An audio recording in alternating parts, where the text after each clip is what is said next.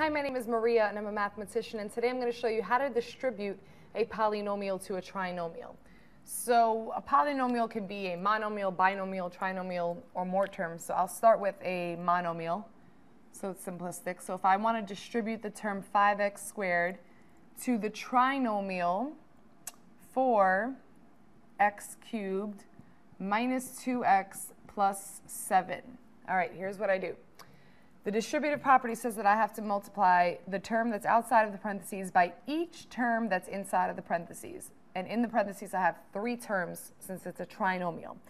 So I start by multiplying the coefficients. 5 times 4 is 20. That comes down.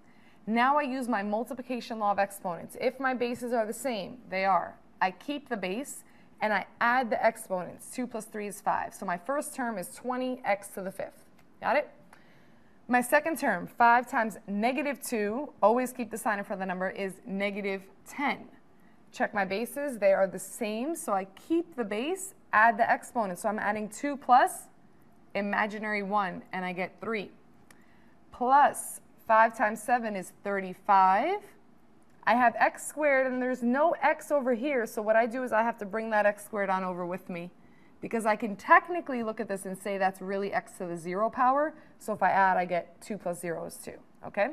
So that's how you distribute this monomial to this trinomial.